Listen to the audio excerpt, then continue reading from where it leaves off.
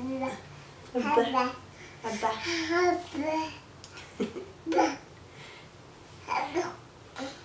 guys, welcome back to my channel. If you have not been here before, welcome.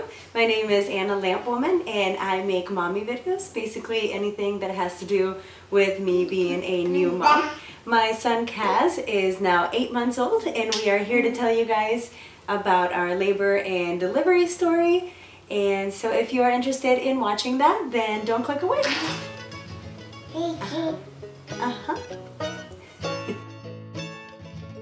So, Kaz over here was due November 17th of 2017, and we actually started labor on the Monday after that, which was November 20th, 19th, 20th, and he came just after midnight on November 21st. So I wasn't too late, but I was starting to freak out that I was going to go too far over and was going to need to be induced, which thankfully I was not. Yeah. And yeah, I started labor naturally around 4 in the morning on November 20th. I got pretty strong contractions almost right away, but between 4 and 5 in the morning my contractions were probably like 10 to 15 minutes apart. So I was able to sleep in between them. I didn't actually count them exactly, so I don't know the exact length of them, but I know that I was able to still fall asleep in between them, so they weren't too crazy. Around 5 in the morning, they got really strong and a little bit closer together. At this point, I did sit up in bed. At this point, I did sit up on my bed and I actually started tracking them. They were lasting anywhere between 45 to 55 seconds and they were about 10 minutes apart. They stayed about 10 minutes apart probably for about an hour. Around 6 o'clock I realized that the contractions were getting stronger and that they didn't feel like the normal Braxton Hicks contractions that I was feeling before. So I knew that labor had started and I got up and started getting ready. I got up and took a shower and started getting ready. My husband had a crazy important appointment that morning at 11 o'clock. So when I told him that, you know, today was the day and I was in labor, we of course were both freaking out thinking we were gonna have to cancel this appointment that had been set up for a long time, which we didn't want to do. So it was a crazy morning because of that. My husband was running around trying to help me, but then also trying to get ready for his business meeting, and I was trying to do last minute cleanups around the house, change the sheets on my bed, just trying to make sure that everything was like ready so that when we did come back from the hospital that the house would be perfect and ready for my new life as a mom. Goodness. Excuse the craziness over here. So let's see, around probably 6:30 or 7 in the morning, my contractions started coming closer and closer together. At this point, they were about 3 to 4 minutes apart, and they stayed 3 to 4 minutes apart for the remainder of my labor. They did not slow down any after that, and it was just, you know, as time went by, just closer and closer. Stronger and stronger contractions. As I was taking a shower, I ended up having to take lots of breaks so that I could just like lean forward and try to breathe through my contractions. And for some reason, it was winter and I ended up trying to dry my hair. That took like an hour because I would be holding the blow dryer and then trying to like breathe through my contractions, so I would have to put it down and then pick it up again. It took a long time to dry my hair, but it's just, you know, crazy things you think about during labor that later you realize that, you know, who cares if my hair didn't look great. Like I ended up being in labor for 21 hours, so by the end of it, like my hair was awful. So, I mean, I don't know. At that point, I just was like hoping I would have a short labor and then I would get all these like cute pictures of my baby. And, you know, I had no idea what labor was like, and so I guess, you know, you fantasize how things are going to happen, and that's kind of one of the reasons why I wanted to tell the story, is so that I can share all the things that I wanted for my labor and all these things that I hoped would happen, and then how it actually ended up happening, basically like expectation versus reality kind of a thing, because it's labor and you can plan ahead, and of course a lot of women actually do get to have the beautiful birth that they want, but some of us don't, and some of us you know, just have the labor that just is meant to be for us. And I respect my body for doing the things that it did and not doing the things that it didn't, and now I'm okay with the decisions that I took that day or that I took before towards what I wanted for my birth and what I didn't. Anyways, to continue with my story, around, I want to say probably like 10:45 in the morning. My husband's business appointment was around 11, or was scheduled for 11 o'clock in the morning. So around 10:45, my contractions were like really, really strong, and I wasn't able to rest at all because I had really, really bad back labor, and so my tailbone was very, very sore. My contractions on my stomach were not that terrible. I mean, they were strong contractions, but I would say 90% of my pain was on my tailbone and my back, and I wasn't able to actually find an okay enough position to actually relieve the pain. I was walking back and forth, I had music on, and in between contractions I would try to dance and get my hips moving, and then during the contractions the only thing that I could do was sort of just lean forward. Sitting down or trying to bounce on a ball or any of that was just way too painful on my tailbone, so I couldn't do those things. So I am trying to film a video, and I need you to be less crazy. Yes, I need you to be less crazy because I'm trying to film. He's not helping. I love you. So around 10:45, I called my mom and I said, hey, you know, come to my house instead. I need you bad. And in the meantime, my husband went to his appointment. I labored at home a little bit longer while my mom was here, but by this time I was starting to get scared because, like I said, my back labor was so strong that I couldn't sit down, and so I was really scared about having to ride to the hospital in the car and how much that was going to hurt. So as I got more scared, I think my body got more tense, and the more tense I got, the stronger my contractions got, and at this point, like, my mommy was there, and so it was hard for me to like just breathe and be fine, and it became more of a primal thing, and I like was crying during my contractions and was feeling them, I think, more. And so I decided that I wasn't going to be able to labor at home that much longer. I, at this point, had been laboring for, let me think, like 8 hours. So I thought that I was like pretty far along, and it was like time to head to the doctor. So I called my husband to see how he was doing with the meeting, to see if he could head home, and you know, told him basically it's time to head to the hospital and he needed to come home. So he finished up his meeting as fast as he possibly could and got home probably around 12:30. Around that time, my mom was just trying to grab the bags, putting everything in the car, and trying to help me basically move from the living room to the car, which took like at least a good like 3 contractions, because I couldn't actually take steps in between the contractions. So I had to like take a couple steps in between the contraction, and then like as I was contracting, I was just like leaning forward and like trying to breathe and more like yelling. You like yell breathing, like like just very deep, painful screams.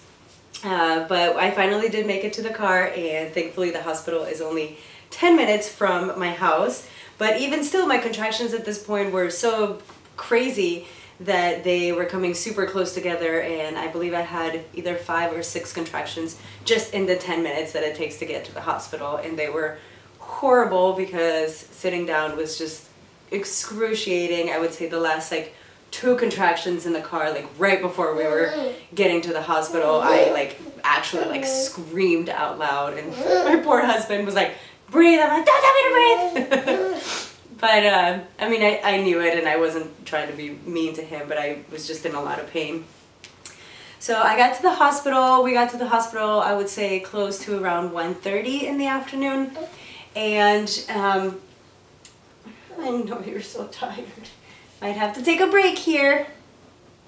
It might be nap time for someone I know. It might be nap time. You're being too crazy. We'll be back. So, as I was saying, we got to the hospital probably around 1:30 in the afternoon-ish. And like I said, I had been feeling very, very strong contractions for a long time. And I was thinking that I was really like super dilated, and like I was in a lot of pain, but at the same time I was really excited because I was coming into the hospital thinking they were going to be like, hey, yeah, you're 7 centimeters and, you know, in a few hours we'll be pushing. And so I was excited that I had made it all those hours and that I was doing such a good job.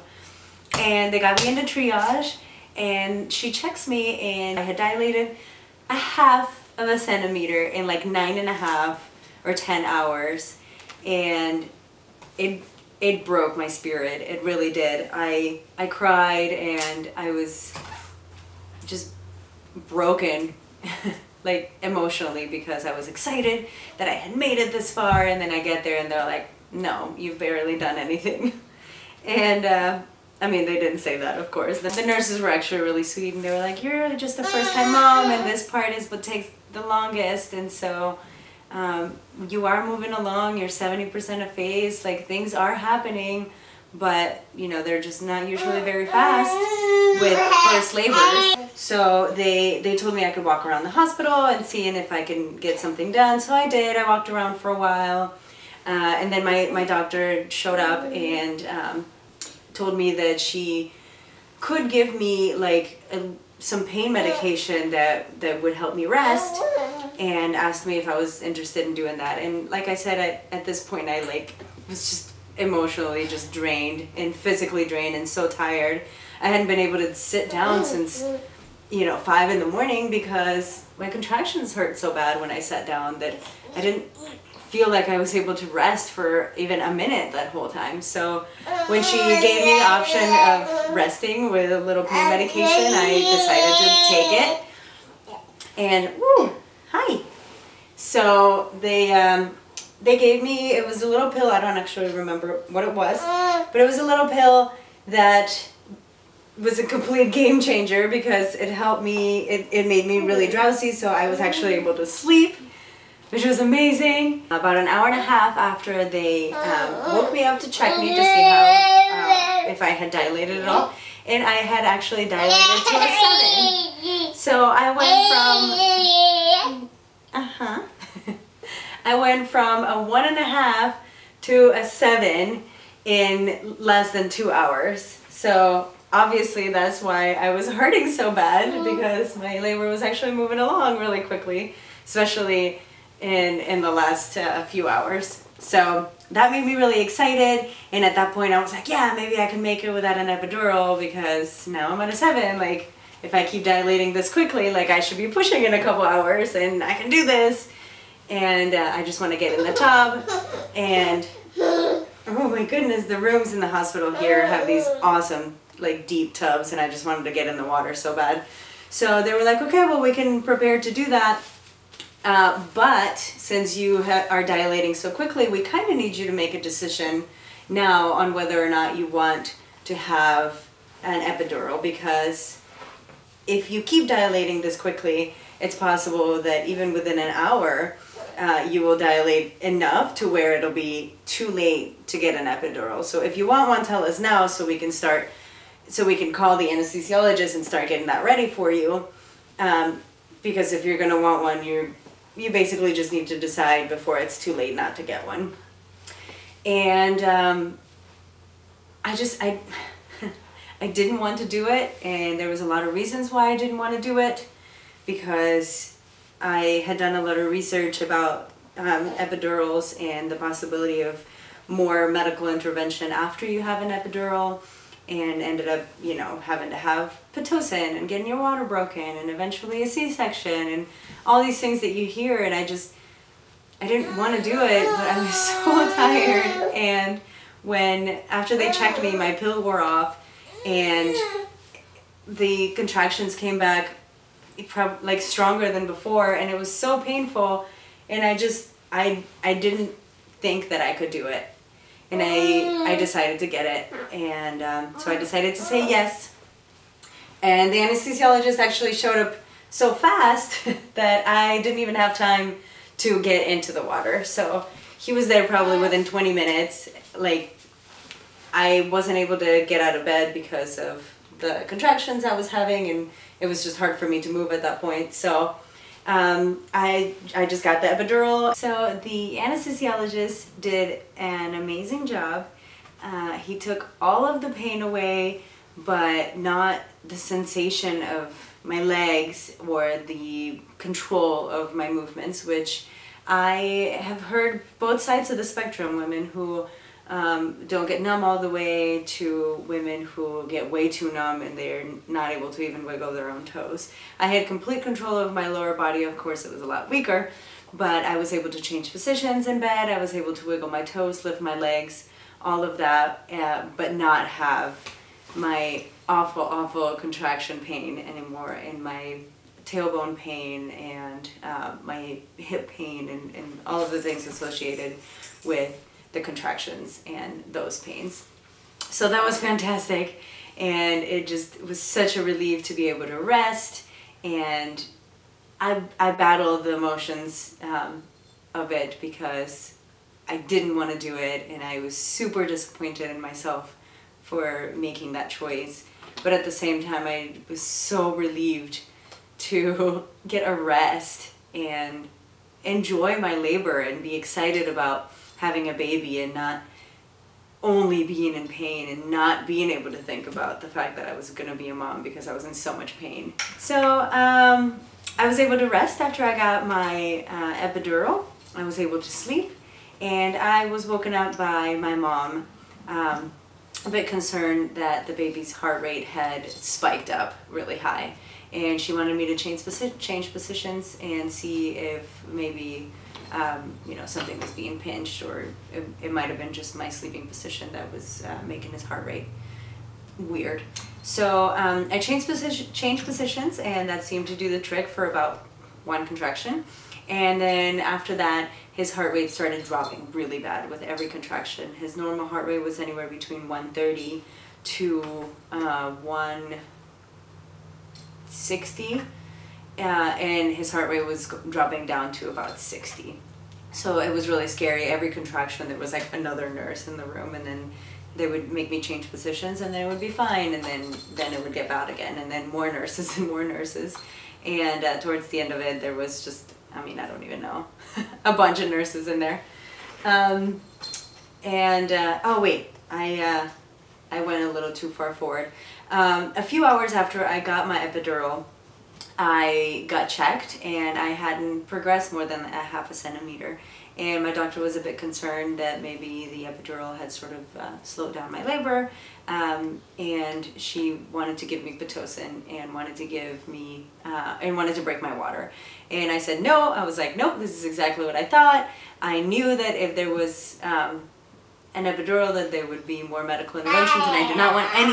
So no, I am not getting Pitocin. I'm not getting my water broken. And she was like, okay, well, I really think you should. You know, we don't want to stall for too long. We'll give it another hour. So she gave it another hour, came back, checked me. I hadn't dilated anymore. And so she talked to me again about getting Pitocin and having my water broken. And I decided to have her break my water and not give me Pitocin. I told her I absolutely did not want Pitocin unless it was medically necessary. In my case, it was not necessary. They just wanted to speed it up. And she broke my water, and I believe, I am not a doctor or a nurse or have medical experience when it comes to birthing or anything like that, but it is my belief that it was because they broke my water that his umbilical cord got pinched, and that is why with every contraction after that, his heart rate was dropping. Fast forwarding to his heart dropping and me changing positions, it got to the point where no matter what position I changed to, his heart rate was still dropping.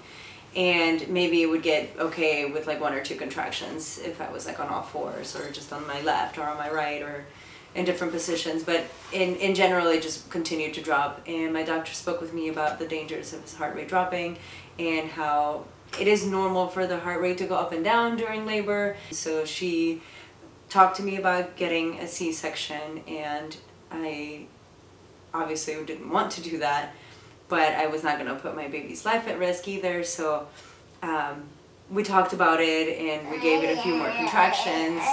Things did not get better, and so she recommended that we go ahead and do it. She told me if we go ahead and do it now, then we are having a very safe surgery, because we are not going into the surgery in an emergency basis, and we're not going into the surgery just get the baby out and save its life. We're going into the surgery calmly and very safely, and it's better for the baby and for you to do it this way than for you to like hesitate longer and end up having to have one in an emergency, and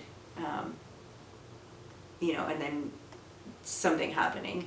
So I of course started crying again, and I was super disappointed. I was really mad at myself for choosing to have an epidural, for not handling the pain, for being weak, for I didn't feel like I was woman enough to handle my labor and the pains, and I chose to do that. And because I chose to do that, I had to have my water broken and then now a C-section, and if something happened, it would be my fault for not being able to handle it, for being weak. And I know now that it just, things are meant to happen the way they were meant to happen, and like I said, I don't regret any of my decisions, because it brought me to my baby, and he's safe and I'm fine. But at that moment, that's what I was feeling. I was really disappointed. I was sad. That's not the expectation I had for my labor. I thought that I would have this obviously painful labor, but that I would be able to handle it, and I would be like badass woman who was able to do it and went through it and felt when it was time to push and got my baby out and would be able to get up and walk with my baby right after my baby was born. And I had all these expectations that at that point were not going to come true. And it made me really mad and sad, and I went through a whole lot of emotions. And at the same time, like, because I had all these expectations of having a natural birth, I didn't do too much research into C-sections, and the few things that I had read about C-sections, of course, were like horror stories of these women who like bled to death after going in for a C-section. And so then that was like the only thing on my mind. I'm like, what if I die? And all these fears that go through your head. And I was crying, and at that moment they were like, okay, let's get the team in. They sent my husband in to like get all scrubbed up while they prepared me for labor. All this team came in, the surgical team. So they kicked my mom out. They started like taking me into the OR. As soon as they walked me into that room and those doors opened, I had like this sense of like complete relief, like those like big deep sighs that you take where you're just like, ah, like just let all of it go. It doesn't matter that I have been in pain. It doesn't matter that I'm scared. It like none of those decisions and those things that I had cried about like mattered at that moment. And all I thought about was like, oh my gosh, like now I don't have to wait who knows how many hours of labor before I meet my baby. I'm about to meet my baby. Like any second now I am going to be a mom. So they got me into the OR, and they like put me on the bed and started preparing me for surgery. They started like feeling my stomach and sort of shaking me, and they asked me if I could feel it.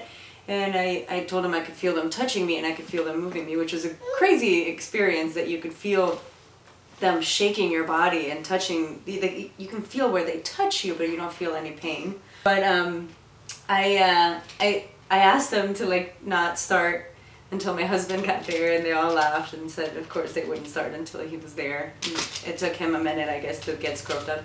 So he walks in the room, he was wearing scrubs and the mask and the thing on his head, and the first thought I had was like, oh my god, he looks adorable. So I look over at him and I'm like, wow, you look super hot. And then everyone in the OR room just starts laughing. They're like, oh, we've never heard that before, that's too funny. Like usually like moms are like mad at their husbands at this point. But he did, he just looked so good in scrubs, and he looked, I don't know, he just looked hot, and it just came out of me. So it couldn't have been more than like 3 minutes from the time that my husband walked in until I heard my baby cry, and it was the best sound I've ever heard in my life. And I couldn't believe it. It was so fast. It was so fast, and he was out and he was here. And later my husband told me that he cried before his body was even out. So they took his head out of me, and then he like cried, and then they took the rest of his body out. So that must have looked really funny, just his head being ah. But then they took down, they had like 2 curtains in front of me, like the blue one and then like a clear one. So when they took Kaz out, they took down the blue one so that I could see through the clear one. So they like ended up just like lifting him up because I couldn't see me, or I couldn't see where he was, where they had him. So they like lifted him up in the air, and he was just, you know, covered in all that good stuff. It was like the most beautiful thing I had ever seen in my life, and he was just giving out this like just perfect sound of cry, and it, I can't even explain the happiness that I felt at that moment. And you know, they do say that like you like forget about your pain when you see your baby, and like you don't forget about your pain obviously, but you just realize that it doesn't matter what you went through, that it was worth it. And it was 21 hours of really hard labor, and then surgery, which was unexpected, but I was a mom, and he was here, and it didn't matter. Nothing mattered. They put him over on the little like warming table to like, you know, clean him up or whatever, and then my husband was just sitting next to me like watching, like trying to see in between the nurses, and I was like, what are you doing? Go over there. And so he like got up and he's like, are you sure? I'm like, yeah, go be with our baby, like who cares about me, I'm fine. So he went over there and stood next to them, and they passed him to him like immediately, so he was able to hold him. And then he passed them to me, and they put him on my chest and on my face. So I just closed my eyes and I felt him, and I cried, and I just like told him how much I loved him, and I just kept like hitting my husband with my hand, just being like, he's perfect, he's perfect. And he was perfect. So then they told me that the baby was ready and that he, you know, needed to go on to the next room. So my husband and him were able to go into the room, and while they finished like stitching me up, and then just a few minutes after that, not very long, I was able to go into the room as well. And my husband passed me my baby, and I was able to breastfeed immediately. And he latched on like really good. He just, you know, some babies have issues, and he didn't. So we got sent home on Thanksgiving night. It's the best Thanksgiving of my life. Hardest Thanksgiving of my life too, because recuperating from surgery was really tough. And that might be a story for another video, but it was a very, very long 6 weeks of very hard recovery. I had a hard time standing up even to go to the bathroom, and it was very painful. And I don't know if it really is like that for everybody, but for me it was really hard. And but I made it through, and my breastfeeding is probably gonna have to be a whole other video too, because that's a whole other can of worms. But we will probably talk about that in the next few videos, or just later. If you guys are interested in hearing more about that, or any other subject, or anything else that we've gone through in the last 8 months, then please leave a comment down below. If you enjoyed listening to our story and watching this little guy just squirm around, then give us a thumbs up. And don't forget to subscribe if you guys want to see more from us, which we should be posting very soon. We have some video already recorded just of the last like few months, things here and there that we have recorded. Him swimming and just a lot of firsts and some traveling that we did. So we will be putting that on a video soon. Any other requests? Again, don't forget to put them in the comments down below or any questions. And I hope to see you guys soon. Can you say bye? Are you sending kisses? Can you say bye-bye?